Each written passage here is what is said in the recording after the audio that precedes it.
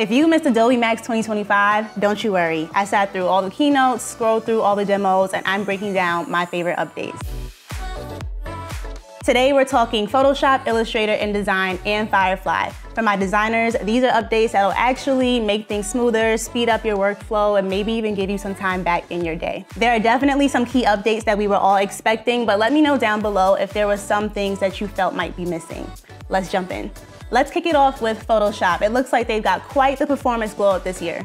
On-device select subject and remove background now make it very easy to isolate people or objects without waiting on the cloud. That means faster edits, better privacy, and smoother results. This is perfect if you're editing on a flight, in a cafe, or anywhere without the world's best Wi-Fi. Temperature and tint adjustment layers have just landed. Finally, you can correct color balance without flattening or duplicating your image. It feels like a really small thing, but it completely changes how you handle white balance and lighting consistency across a project. And my personal favorite update here, harmonize. If you've ever struggled to make multiple photos look like they belong in the same scene, this tool is your new best friend. It automatically matches tones, colors, and shadows across different layers, saving you from those endless manual tweaks with curves and hue saturation layers. If you're doing mock-ups, product photos, or brand visuals, Photoshop 2025 really just upgraded your workflow.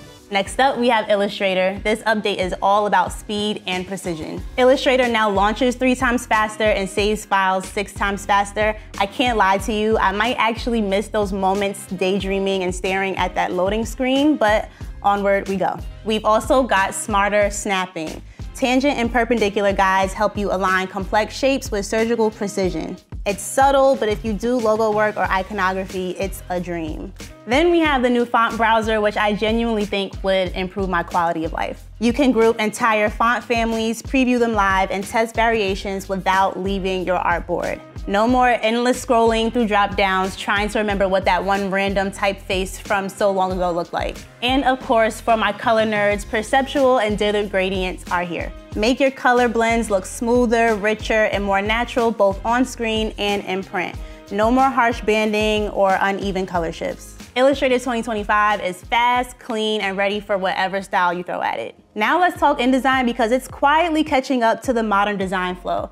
Copy and paste text formatting finally works the way we've always wanted. You can paste out text between documents and keep everything consistent. I'm talking fonts, spacing, colors, all of it. Goodbye mystery formatting. I almost overlooked this one, but then I realized this is something that I would actually use quite often, converting PDFs to InDesign documents. If a client sends you a PDF to edit, you can now do it without the hassle and headache.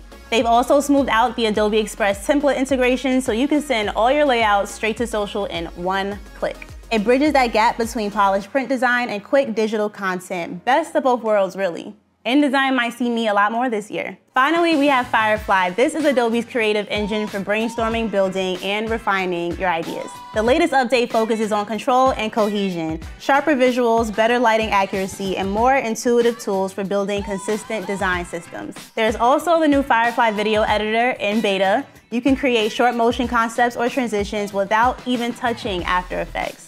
This is perfect for designers who want to add light motion to their campaigns without going full-on video editor mode. And yes, Harmonize makes another appearance here along with the color variance tool, both designed to help your assets visually sync. It's basically a color assistant ensuring everything in your campaign looks cohesive.